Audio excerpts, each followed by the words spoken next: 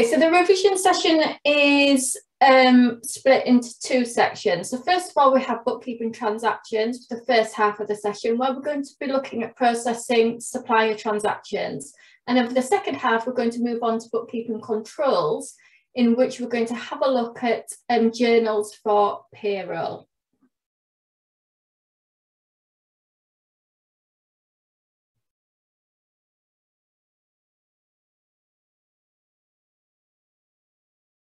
Move this box out of the way.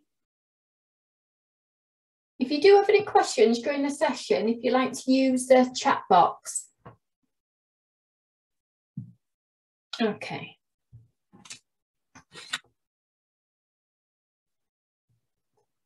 Okay, so first of all, we're going to have a little look at processing supplier transactions. So this is for the bookkeeping transactions unit. So remember that it's important that we keep track of the amounts that we owe our credit suppliers. Remember that our credit suppliers are also known as our trade payables. Sorry, there's just a couple of people just joining the session now.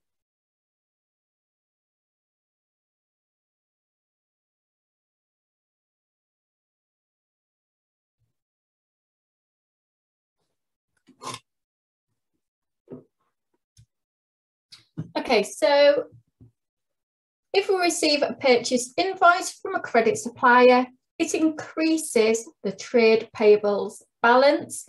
And if we receive a purchase credit note for any returns made by suppliers or any discounts in which we receive from our credit suppliers, it would reduce our trade payables balance. So just remember that trade payables. So remember, trade payables are people that we owe, or the business owes money to. Sorry, there's still a couple more people just joining us.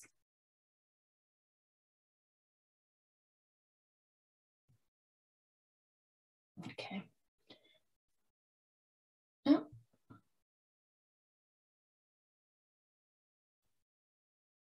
Okay, so trade payables, remember, it is a liability account. So the business owes the money. So trade payables, anything that increases the liability or the amount owed to our trade payables will be entered onto the credit side of the payables account. So this is for any invoices. So when we purchase goods on credit, they will be entered onto the credit side of the payables account.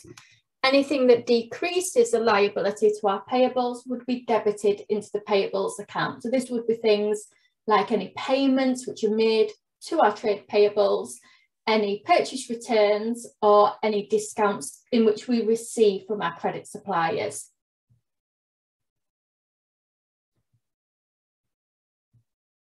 And it's important to make sure that we check accuracy within our purchase invoices. So make sure that all the calculations and all the details are correctly shown.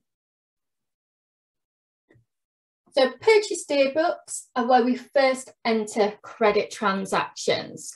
And just remember, the purchases day book lists all credit purchases for the period. So that this would be the purchase invoices. They'd all be entered into the purchases day book.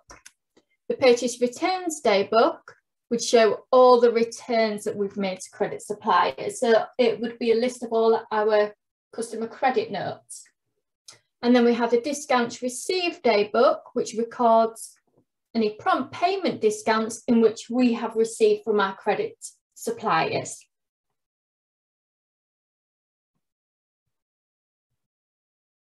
So in this type of task, it's likely that you could get a partially completed day book in which you've got to complete. So let's have a little look at a task now. So on the 8th of December, Hilltop Limited ordered goods from Tree Limited, who agreed a 10% trade discount and payment terms of 30 days net. The goods were delivered on the 11th of December and the invoice and purchase order are shown below. So as you can see, we've got the purchase invoice and then we've got the purchase order.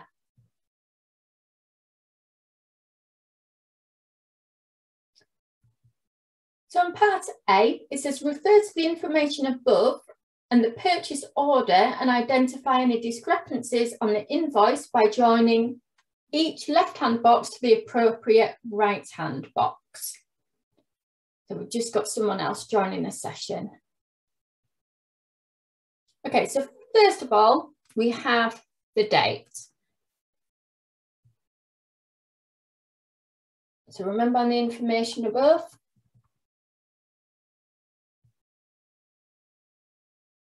so we've got the date on the invoice of 11th of December. And then we're told in the question that the goods were delivered on the 11th of December. So would these, which box would we select? Is it correctly shown on the invoice, incorrectly shown, or not shown? Yeah, good. It's correctly shown. Okay, so next we've got the customer name.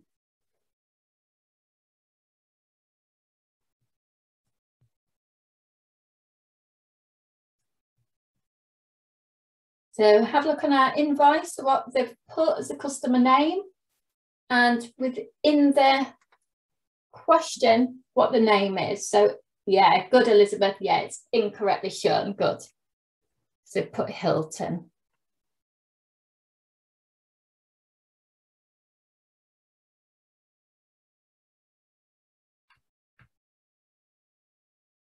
So it's incorrect.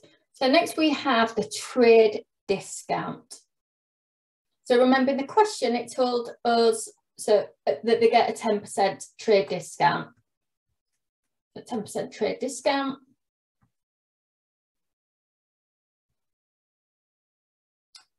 So on the invoice, does it show that it is correct, incorrect, or not shown?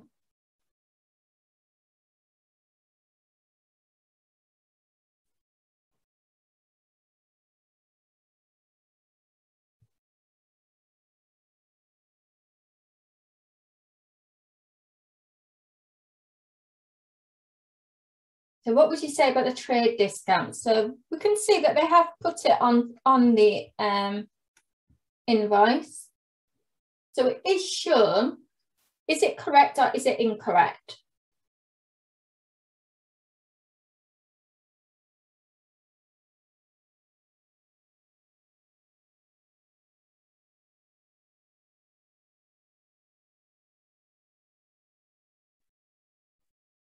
Yeah, it's actually incorrect because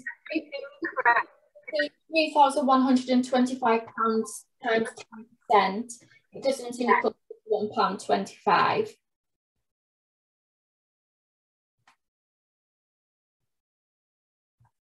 You can remember to keep yourself on mute during the session and just use the chat box if you can, just to help stop any background noise.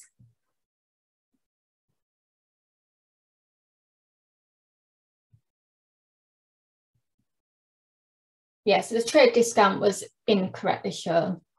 So what about the VAT rate?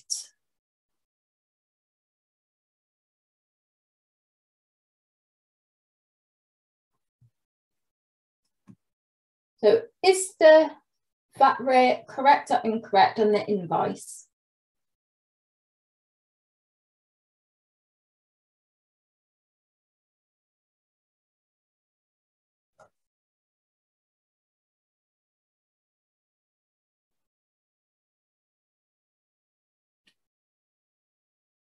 So we can see that it is actually correct because it's saying there that the VAT is at 20%.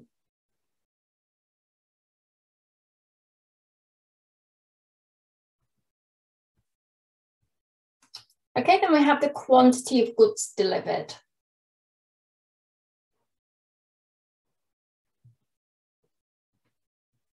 So we have the quantity on the purchase order. and then the quantity on the purchase invoice. So is that correctly shown or incorrectly shown? Correctly shown. Yeah, good, thank you.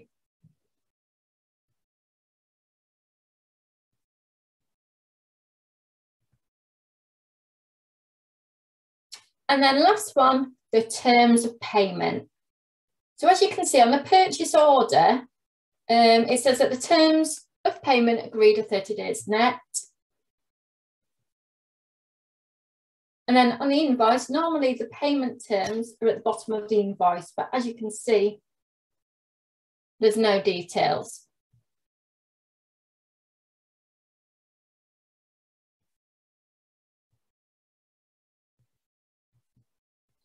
So for this one, it isn't shown on the invoice.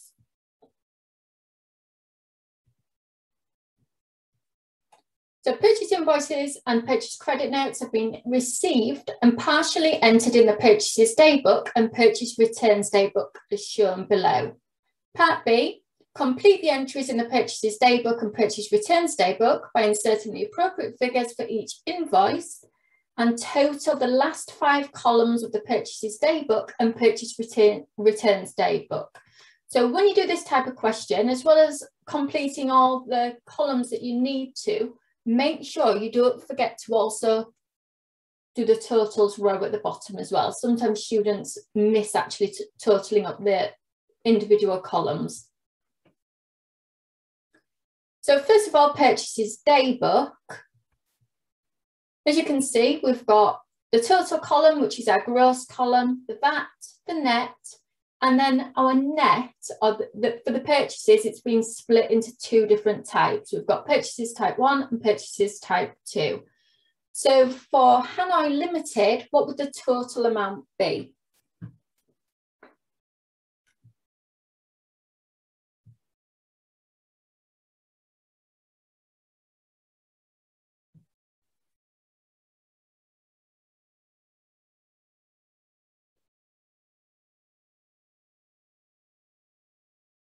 Yeah, it's 12,000. Good.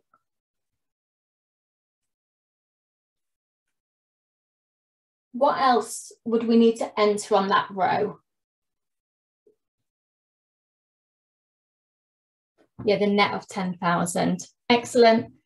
One thing just to watch with this type of question as well is if you're given the VAT amount, remember if you do the VAT times 6, that will give you the gross amount.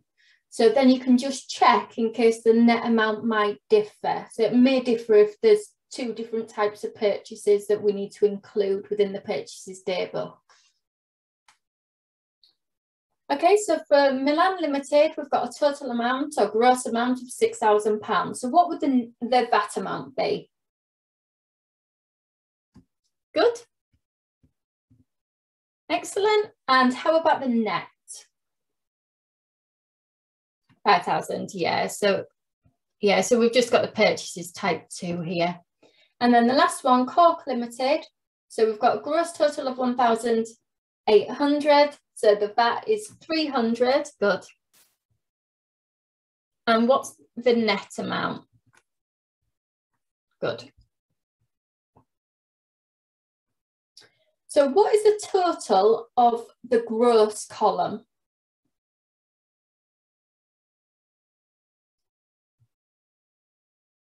Always remember to double check your figures when you're totaling up rows and columns. Good, 19,800. Yeah, what about the VAT column?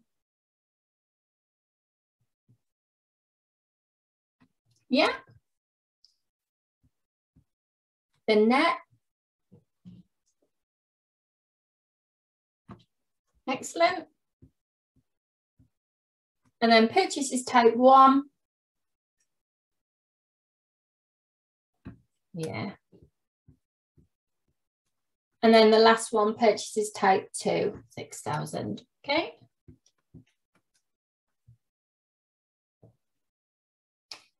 Then we have the purchase returns daybook, so similar thing. Okay, so we've got Hanoi Limited, they've made a return, we're told purchases type 1, £2,000. We've got a VAT amount of £400. So what would the gross amount be?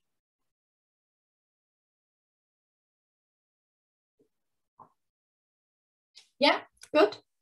So gross 2,400. And what would the net be? 2,000, yeah.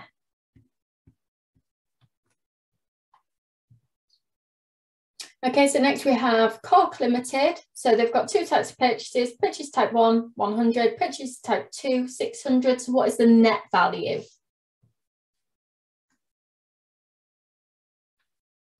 Yeah. 700. And then what is the VAT? I can see Elizabeth's already put that in. Yeah, and what's the gross total? 840. Good. So what is the total of our gross column?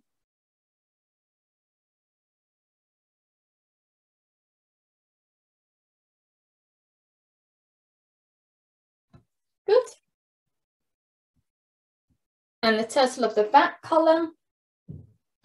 540. Total of the net? Yeah. And then the total of our different types of purchases. Good. I think that was it for that one. Yeah. Okay, so we're now going to move over on to bookkeeping controls now. So remember, with this one, what we're doing is we're having a look at journals for the payroll transactions. So just a quick recap. So remember that a journal is just a double entry that is posted to the general ledger. And generally journals are used to either, if there's no source document for the transaction, could be opening balances as well for a new business. So it would require a journal. Yeah, and for payroll as well. Yeah. And also journals are used for correcting errors as well. So just like with any kind of double entry, same with journals, there must be an equal debit and credit in order for the books to balance. So in this type of task, in this payroll task, the main figures that you'll have to identify are the total wages expense to the business. And the wages expense to the business is the cost to the employer for employing its employees. So this would be the gross wage of its employees, the employer's national insurance contributions, and the employer pension contributions. So try to remember the wages expense is the cost to the employer for employing its staff. So gross wages plus any other types of employer contributions, main ones being national insurance and pension.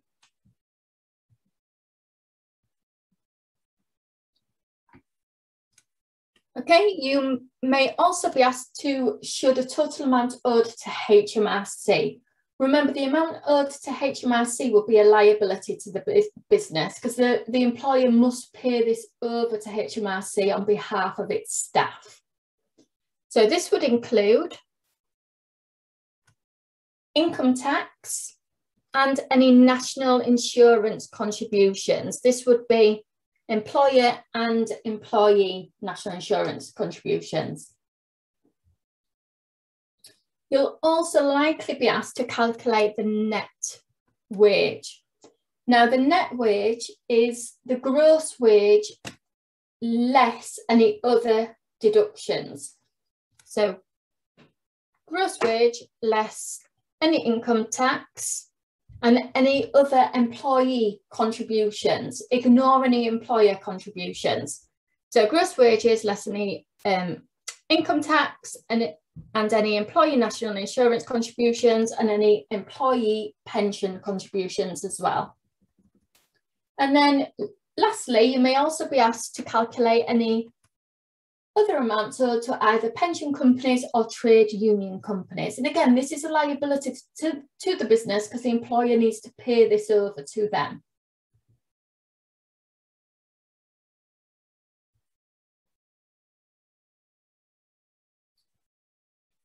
So when considering a double entry that will need to be posted for each of these figures, remember that we use the wages control as a way of holding the total expense to the business while we decide how it is broken down between the accounts, like the tax liability and the amount that is actually paid to employees. So remember, with the wages control account, it should equal 0 at the end of the period. So at the end of every month, it should carry down as a 0 balance.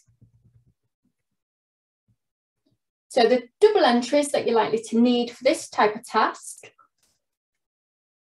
is a total wages expense. So remember, this is the cost to the employer for employing its staff. So the wages expense account, we would debit.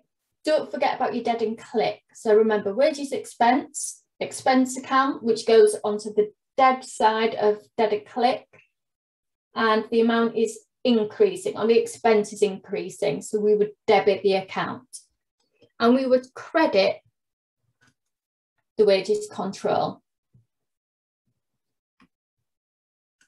So the double entry for the amount owed to HMRC would be a credit to the HMRC account. Remember that the HMRC account is a liability. So liability account falls onto the click side of our dead and click. The liability is increasing, so we would credit the account.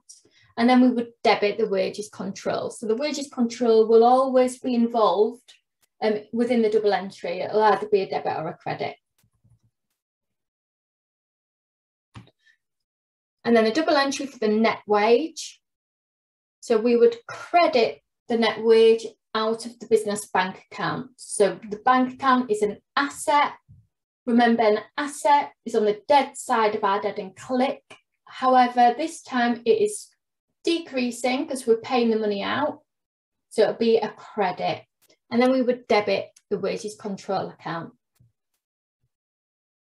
And then lastly, we have the amount owed to either the pension provider or a trade union. Again, remember, it's a liability because the business needs to pay the money out. So the trade union or pension account liability, again, it goes onto the click side of our dead and click. The liability is increasing, so it would be a credit. And then we would need to debit the wages control account. So let's have a little look at a task now. So Dippy Dogs Limited pays its employees by cheque every month and maintains a wages control account. A summary of last month's payroll transactions is shown below. So we've got details of the gross wage, the employee's national insurance, the employer's national insurance contribution, income tax and trade union fees. So record the journal entries needed in the general ledger to record the wages expense, the HMRC liability, the net wages and the trade union liability. So first of all, we need to record the wages expense. So first of all, what would be the two accounts that we would need?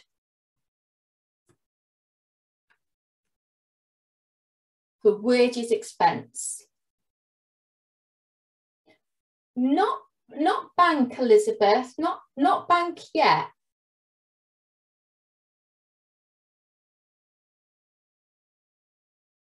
So think, it's a wages expense. So one of the accounts must be, yes, Elizabeth, that's right. It must be the wages expense account. Good.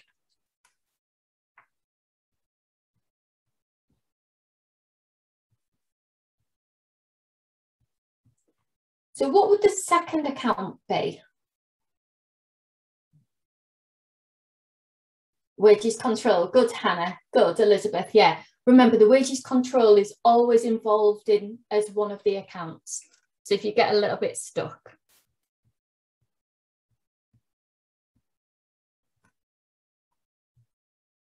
Okay, so let's have a little look at the figures. So what would the amount be?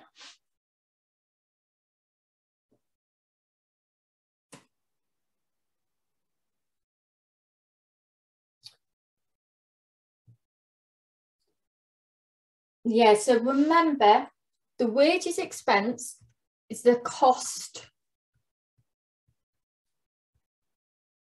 to the employer.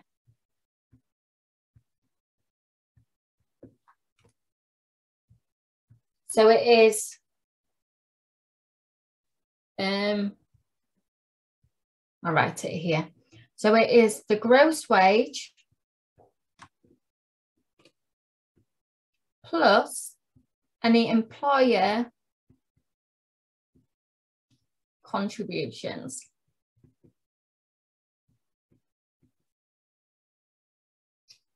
So it is the gross wage plus the employer's national insurance contribution, because that's how much it's costing that employer for having those members of staff. Okay, good.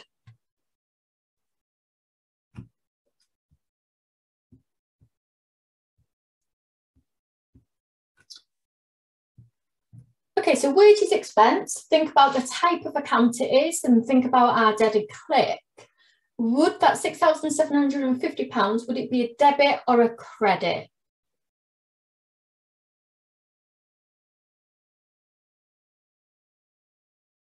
Think about where it falls, Jessica, under our dead and click. Yeah. So remember, wages expense, it is an expense account, so it goes onto the dead side. It remains on the dead side if it's increasing. If it's decreasing, it would go on the credit side. So therefore, our wages control is a credit. Okay, so next we have record the HMRC liability. So to record the liability to HMRC, what would the two accounts be?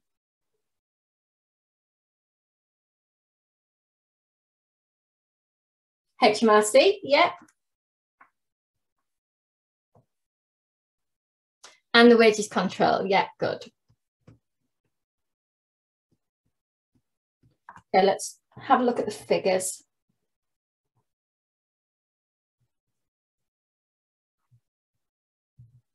So what would the amount be?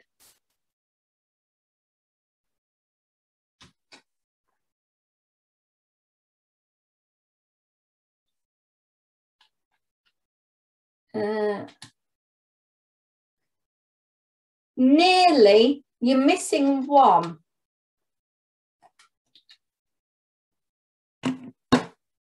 Yeah, 2,250. So let's just get rid of these. So HMRC liability will be the income tax, the employer's national insurance, and the employee's national insurance contributions.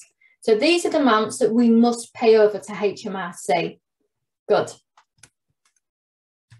So it's 2,250.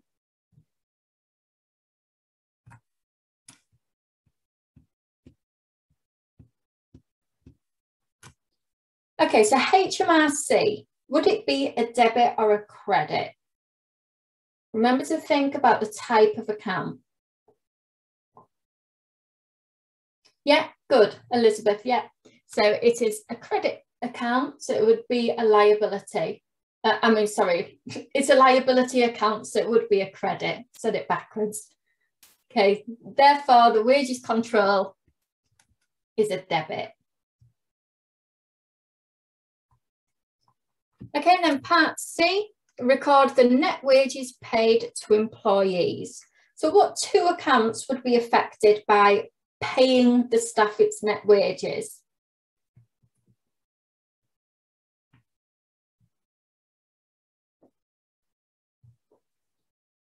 Wages control, yeah, because it's always wages control will be one of them, yeah. And net wages. I think someone's put it there, yeah. Bank, yeah, good.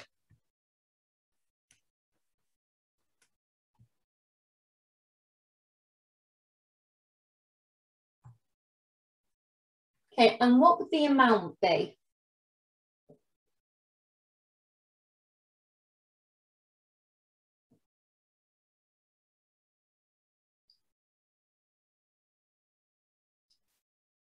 Remember what net wages is? So it's, yeah, good, Hannah. Yeah, so net wages will be lower than what the gross wages is, because you know when you get your pay slip and you have your gross wage, and then it will show a list of all the deductions, and then what you finally get in your bank is a net wage, the amount after all the deductions from the gross pay. So just in case you're not sure, yeah, so we have the gross wage figure of £6,000.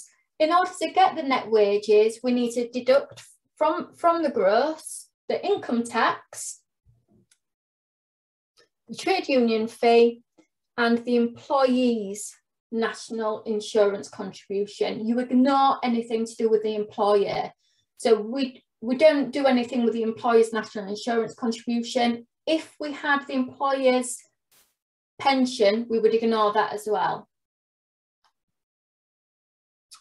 Yeah, so we said the amount is 4,300.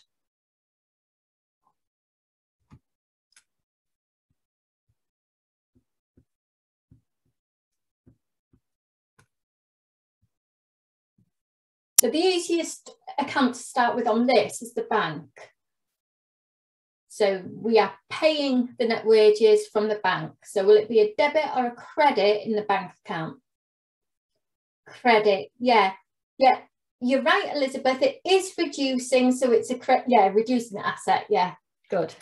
You spotted that yourself. Well done. Which means, again, the wages control is a debit. And then lastly, we have the trade union liability. So what would the two accounts be? Wages control again, yeah. And a trade union.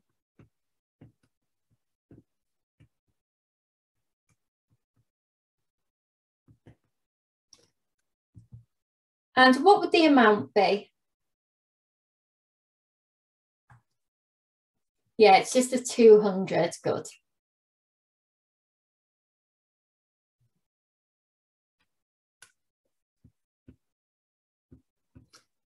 So trade union, would it be a debit or a credit?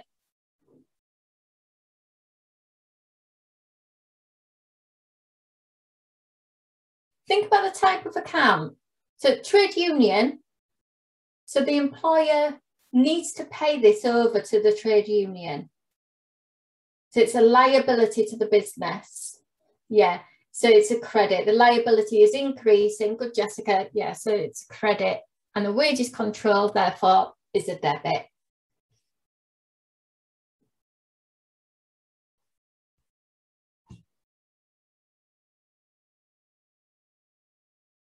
Okay, remember, you will be sent the recording of the session if you want to look back at it. If you have any questions, there is the email address on your screen. Trade union, the employer pays. Yeah, it depends, Jessica. It depends. Sometimes it can you can pay separately as an employee. Yeah. Yeah, or it can be elected that the employer pays on behalf of the employee. Okay, so thank you very much for all your participation this evening. I will hold on if any of you have any questions.